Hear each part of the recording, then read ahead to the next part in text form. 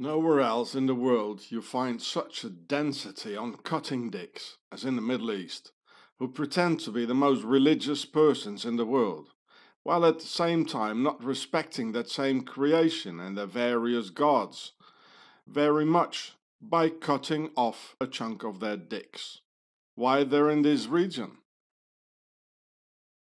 Well, because these are the peoples nearest to our masters, the pharaohs, who practice this blasphemy towards the Creator, thus creating the perfect slaves. Now look at that. It's Pharaoh's Egypt right in the middle of it all. I made a 20 minutes detailed medical and psychological analysis on this unholy practice on my channel Gure, but the entire channel was taken down a few days ago. So if anyone downloaded that, please upload it again, because I don't have it anymore. By the way, I have no problems at all with the cutting dick slaves, neither with Jews nor with Muslims. I'm just a white, non-slave, homeless, without a number, of whom the Muslims say that the white European man killed millions of Muslims, dropping bombs in Iraq, Afghanistan, Bosnia, Libya, Chechnya, etc. But wait a minute, I'm a homeless, and I don't pay any taxes to Pharaoh's army. But in fact, the millions of Muslims in Europe pay taxes to Pharaoh's army. And the Muslims of Europe pay for the guns, tanks, helicopters and ammo, and pay for the death of their Muslim brethren far away. With the Muslims in Europe and their willingness to finance the wars against Islam, the costs of the anti-Islam wars are easily covered by the Muslims themselves. Because for the European Muslims, the choice between his fancy Mercedes or millions of murdered Muslims and their children is an easy one. He will choose his Mercedes, work and pay the taxes. Well, anyway, it's easier to blame the white man and the Jews for it all, eh? But white man goes on the streets and refuses to pay taxes against war. I've never seen a Muslim do this. He'd rather have Muslim children killed than to give up his Mercedes. Me, Sean Ross, the white homeless South African, prefer poverty on the streets than have the death of a single Muslim child on my conscience, or any child at all. I tell you, my Muslim brothers and sisters, you sold your souls to the devil, and you can't even blame the white man for it, but only yourself.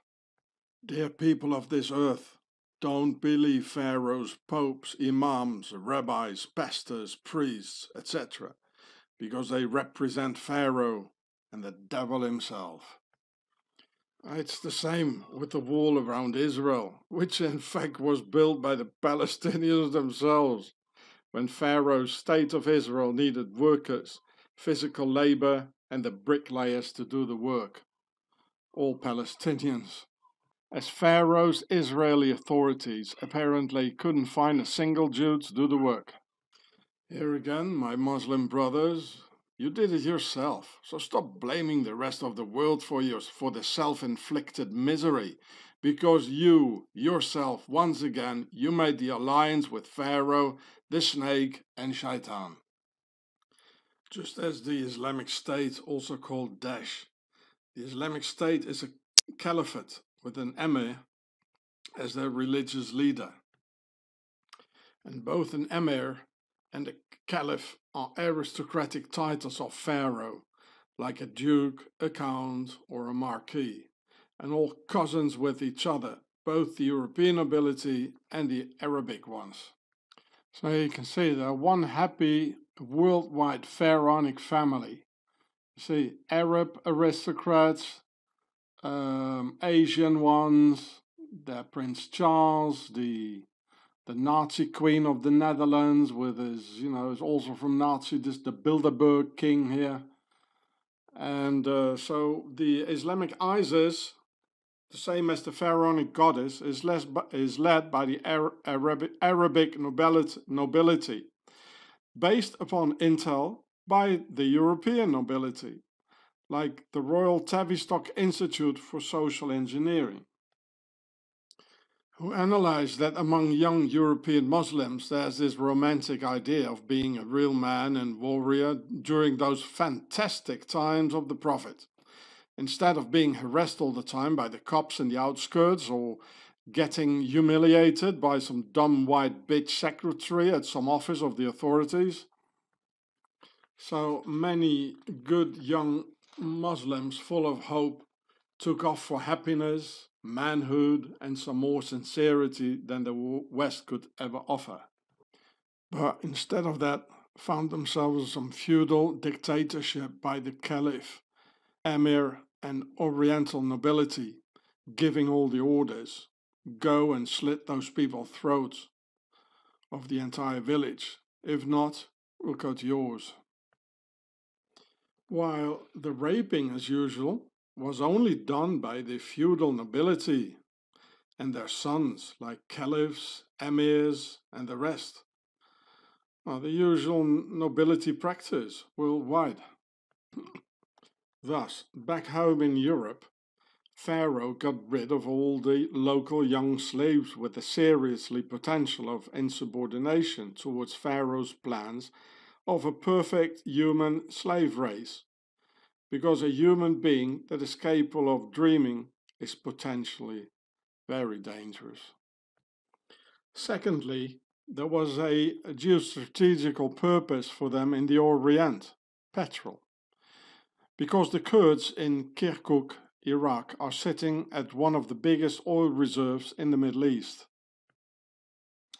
And because there's too much international goodwill in favor of the Kurds being the victims of Saddam Hussein and the Turkish army, Pharaoh couldn't just send the NATO, as usual, or the Russian army there to bomb the hell out of the Kurds, so it needed another solution and a whole new international army.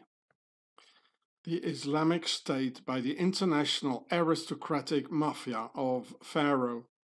And here again, third example of Muslims inflicting death and terror upon themselves, without any Jew nor any white man in sight. Well, do you want me to give you more examples? I could, you know. But well, why should I chew it all out for you? And then FuckTube taking down my channels and deleting hundreds of videos gone forever. I asked you to download them for years because I can't. I'm a homeless. Now they're gone and years of work for nothing. So you see, there is no JewTube at all, because I never attacked the Jews in my videos, but rather showed how the Nazi Templars of Pharaoh with their Swiss base were the ones behind the genocide on the Jews. With videos like Auschwitz made in Switzerland, Switzerland financed the Shoah, or Octagon rules over Pentagon, and now gone forever. Well, no Jew would have taken off those videos in their favor, eh? So there is no, and there never have been, any JewTube. I had at least 30 two-hour historical documentaries on there, on my channel Gure, and a total of 350 videos, all gone now. I wanted it to be my present for humanity and my children, revealing the true enemy.